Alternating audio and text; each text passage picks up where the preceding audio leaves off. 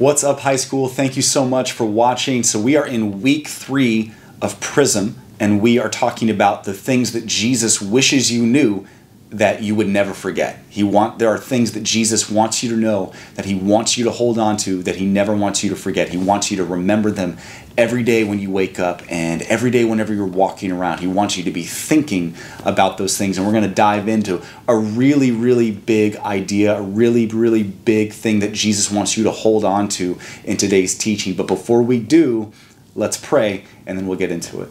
Our Father, we love you. Father, thank you for your word. Thank you for your son, Jesus. Thank you that you gave us your word and so we could know who you are and who we are because of you. Thank you for sending your son so we could know what it looks like to have a perfect relationship with you. And I pray that we would run after that we would want to be like Jesus more than we would want to be like anyone or anything else. I pray that you would speak through me today, and that wherever and whenever we're listening to this, that it reaches our heart, that we would change because of what we hear. In Jesus' name, amen.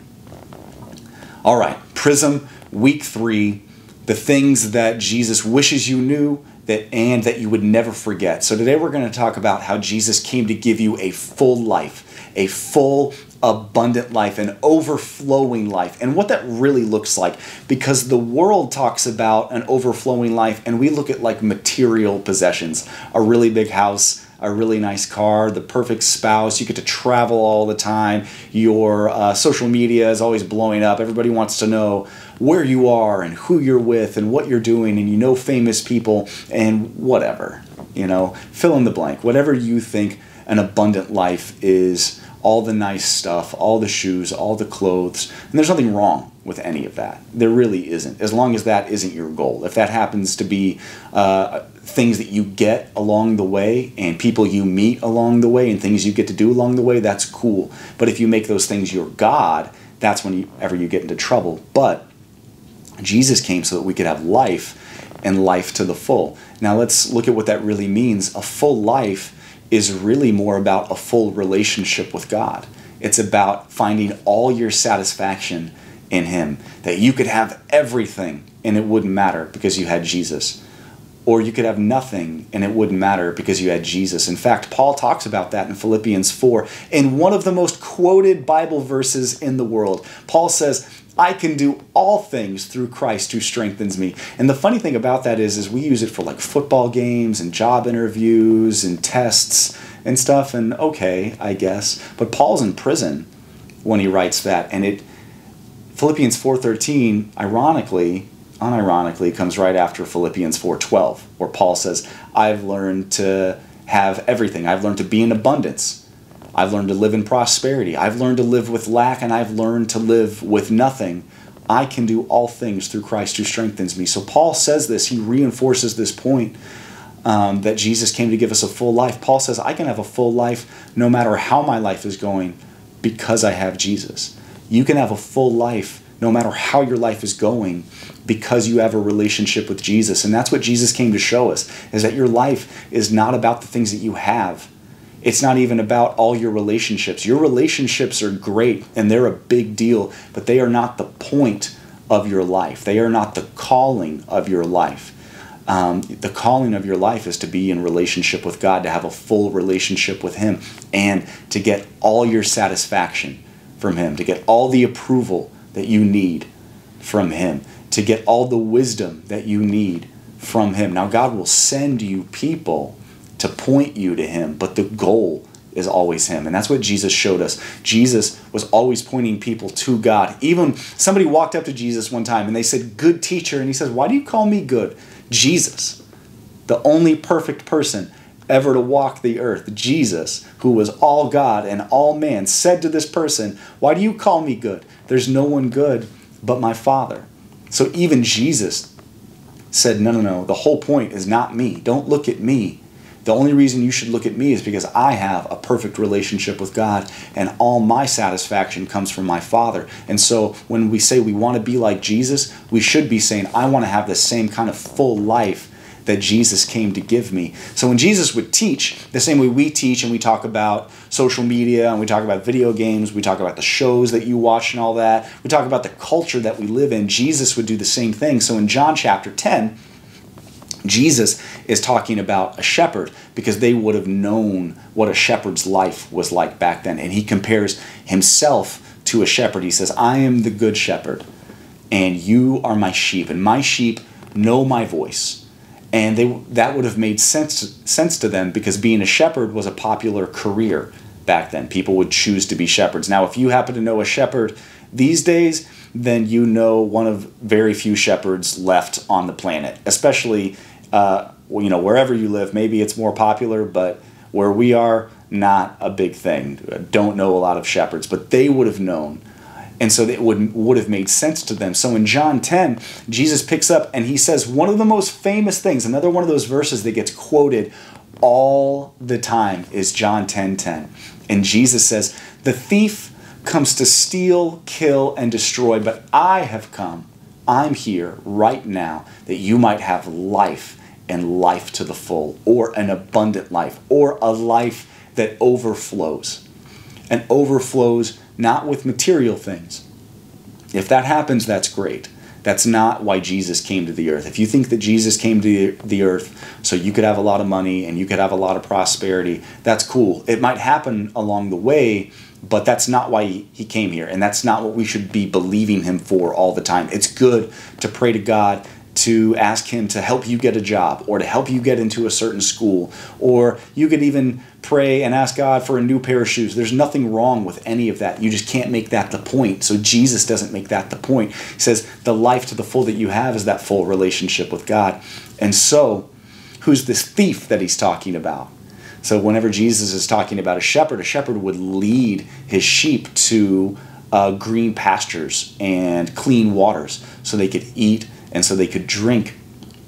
And so the thief is the person or the thing that wants to come and steal those things away from the sheep or steal the sheep themselves. So Jesus says the thief comes to steal, kill, and destroy. And I think we know who the thief Jesus is talking about is, and it's the enemy. It's the devil. The devil is a very real entity on the earth. He's a very real spirit. It's not just like, oh, bad things happen.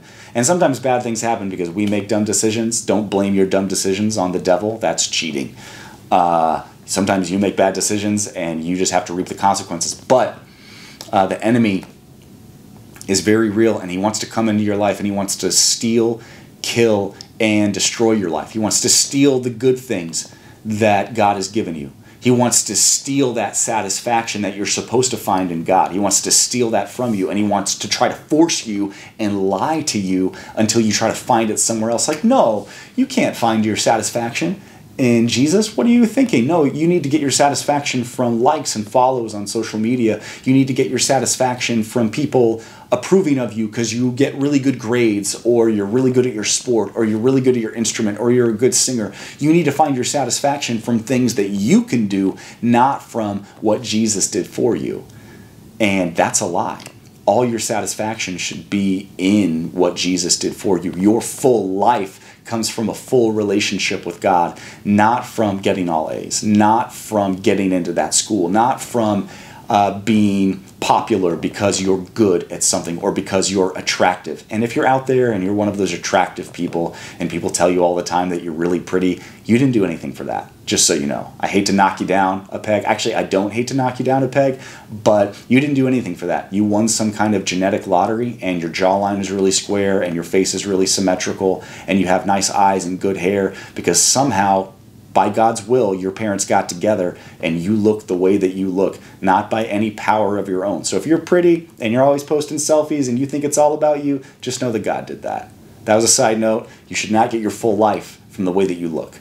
You should not get your full life from anything that you can do. The abundant life that Jesus came to give you is the life that Jesus gives you. It's not anything that you can make happen on your own. So the enemy wants to steal that satisfaction away from God, and he wants you to find it in other places. And then it says that the enemy wants to kill. That doesn't mean that the enemy wants to come in and murder you. That's not what that is. He wants to come kill you. He wants to lie to you and convince you to kill the good things that you have in your life. Do you have a good relationship? He wants to lie to you and tell you that that person doesn't love you the way that you think they love you, and he wants you to end that relationship. So that word kill doesn't mean like murder. It means that you give something up to be sacrificed. You give something up to be killed by the enemy. And so God has given you something great, but you're willing to give that thing up because you don't believe it's as good as Jesus says it is. You're willing to give up your relationship with Jesus because you think you can find a full life in another relationship.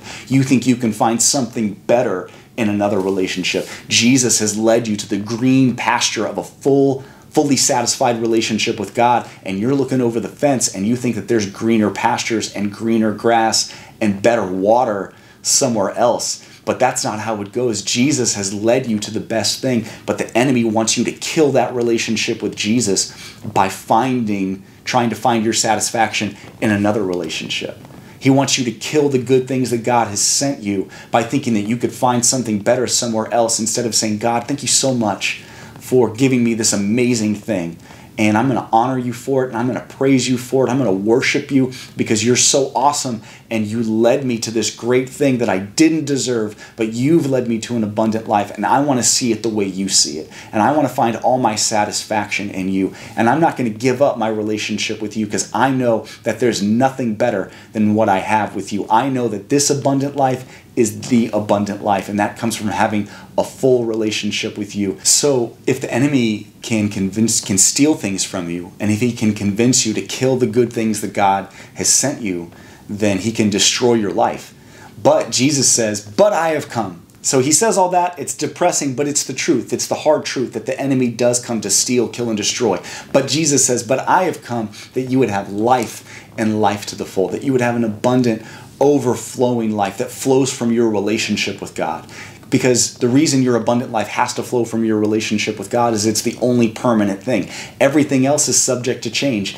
Everything else is temporary. But Jesus came so we could be connected to God eternally, and that we could find all of our satisfaction in Him, and that our abundant life could flow from our relationship with God into everything else. You can have abundant relationships with other people because of your relationship with God. You can have abundance on your job because you have an abundant relationship with God. And you can have a full life because you have a full relationship with God, no matter what else is going on. Just like Paul says in Philippians 4, I've had everything, I've had nothing. I've learned to live in any circumstance. I can do all things through Christ who strengthens me. The only reason he could write Philippians 4:13 is because he had a full relationship with God. And so your goal should be to say, I can do all things through Christ who strengthens me, through Christ who gives me a full relationship with God. When you know Jesus, it changes the way that you see everything else. When you find all your satisfaction in Him, it changes the way you relate to everybody else, because you're not reaching for satisfaction. You aren't relying or putting your faith in them to make you feel good about yourself, because you know who you are in Christ. You have a full relationship with Him. All your satisfaction is in Him. All your approval is in Him. Every good thing you have is from Him. And you know that the only reason you have an abundant life is because you have a full relationship with God. And so there's a lot of ways to experience this. But the most simple thing to do is just start saying yes to what Jesus says yes to. And then you'll experience life the way Jesus experienced it. Say yes to prayer. Say yes to reading your Bible. Say yes to serving other people, to loving other people when they're hard to love. Say yes to forgiveness. Say yes to praise. Say yes to worship. And you'll see how your abundant relationship with God, your full relationship with God, makes the rest of your life full as well.